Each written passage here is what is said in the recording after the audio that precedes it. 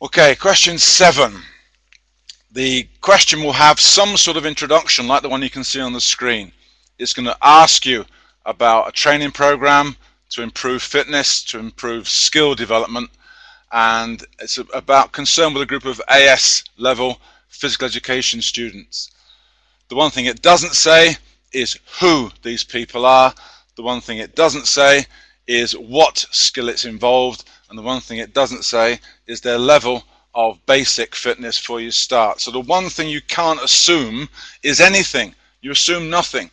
Don't, under any circumstances, write that these are ASPE students and therefore they are, when I've seen things like they are elite performers, they are incredibly fit, they are in the autonomous stage of learning. They're not. It doesn't say that at all. I've even seen some students who've decided to talk about their own ASPE class and say things like, oh, Jimmy plays football but he's not very good, he's weak on his right foot, therefore I have to work on his left foot.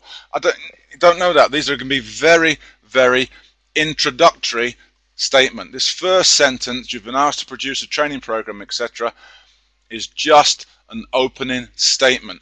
Don't read it into don't read anything into it in any great depth at all. So don't write about them being ASPE students, and don't read the first half dozen words and say, right, here's my training program, unless it specifically asks about training. So don't make any assumptions based on the first few words of question 7. Question 7 comes in these sort of formats. There'll be that introductory sentence, and then there'll be, like they were in May 2011 and in January 2012, one of sort of two types of questions. May 11, there was a question about workload intensities and guidance. In January 12, there was questions about fit principles and specificity to improve fitness, and there was something about command style teaching.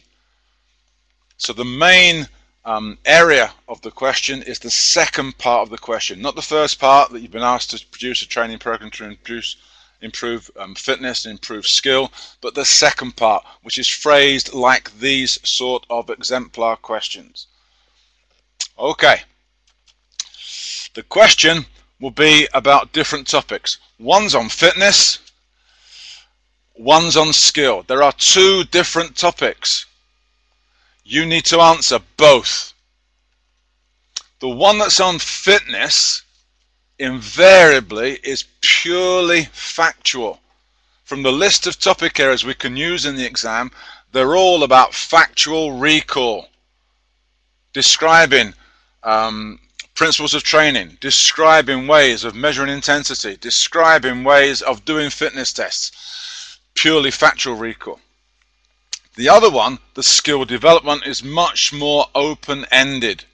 And the important thing is you must answer both areas because they have equal weighting. There is as many marks for the fitness part as there is for the skill development part, and if you don't answer both areas, you will in fact lose at least 1 mark.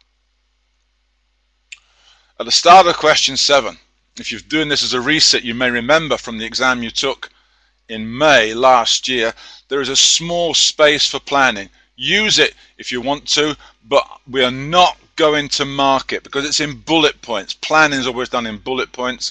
We don't mark bullet points. Don't you write in bullet points either. You write in prose. The skill question is an open-ended question. What would you do if? How would you do if? It's a generalities question. The skill is never named, the performers are never described, and the situation is never described. So you have to talk in generalities. You must be talking about, well, if, for example, the student is like this, I would do this. If the task or the skill is like this, I would do this. And if the situation or the environment is like this, I would do this. So your second part of the essay question is about open-ended questions. The first part is about pure factual recall. More help. Question 7. You should expect, although there's no guarantee, but you should expect that there are roughly 20 creditable points in the mark scheme. Might be 19, might be 21, but roughly 20. That's always the aim of the marking team. And it's split between the two topic areas, the topic area of fitness, the topic area of skill development. So roughly 10 points in the mark scheme on skill, 10 points in the mark scheme on fitness and training. Your job when you write for your essay is to identify and get as many of those 20 creditable points into your answer as possible. There is no need for a structured essay in inverted commas, which, it hasn't got to have an introduction, a main body of argument, and a summarizing conclusion. Doesn't need that. It just needs to be as many as those 20 creditable points put down in any order. The only codicil to all that, the only add-on to all that, you must answer in prose. Don't answer in bullet points. Must answer in prose. And if your quality of language is adequate, use that word again, adequate, and you've got quite a balanced answer, you've got some points from the fitness component and some points from the skill components, you will get an extra mark for quality of language. So 20 creditable points, must write in prose, try to get as many of those points down. Don't worry about the structure of your essay, even if, for example, you're asked a question about fitness and you start writing your answer and then you go on to answer about skill, then at the end you suddenly remember one more important thing you haven't put down about fitness. Put it down, it still gets marked. You don't lose mark or lose marks for not being in the right order or anything like that. So get as much information down as you possibly can. Okay, we're going to look at some of the detail of question 7 and some of the stuff we're talking about. Okay, so training principles. First part of question 7, fitness and training. There are training principles identified by their initials, SPORT, FITT. Quickly, write down what they mean, each of those terms. I'll give you a minute. Write down those terms. Ask if you're not sure. What does S stand for? What does P stand for in terms of training principles? It's revision.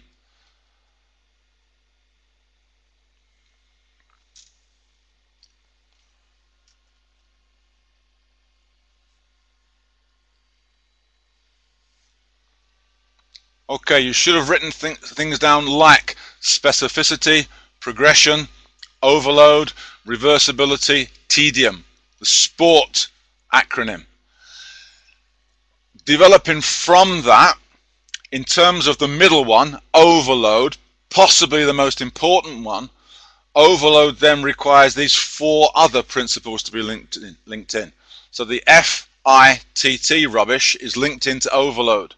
In order to overload, you must, and should have completed that by now, adjust the frequency, the intensity, the time of training, and the type of training. So these are our main training principles. You wouldn't, I wouldn't, and no teacher would expect to get 1 mark or 1 valid point for each of those just being named. You need more depth. You need to decide what do these things mean? What does specificity mean? What does progression mean? What does intensity mean? So when you're answering this in the exam, it's not for identifying the terms, it's for explaining what they mean. So you need to know what each of these terms mean. Okay, so what's specificity? And I know specificity means making the training specific, but what do we mean by that? Well, you need to talk about things in the exam, for example, like using the same energy system as you might need for your required activity. And that could be an anaerobic system. It could be an aerobic system. Just take 10 seconds to make sure you understand what anaerobic and aerobic means, not only in terms of the words, but in terms of the training. What is anaerobic training? What is aerobic training? Many activities, by the way, can be a mixture of both, aerobic and anaerobic. Games are a good example, where the energy system being used by the games player is often a mixture of anaerobic and aerobic activity. Training needs to be specific in terms of the muscle fiber type. Can you remember the two types of muscle fiber? That we've got fast twitch and slow twitch. And there's a link that you may know because you're doing A2 work at the moment, that slow twitch muscle fibers are linked into aerobic type activities, and fast twitch muscle fibers are tending to link into anaerobic type activities. So your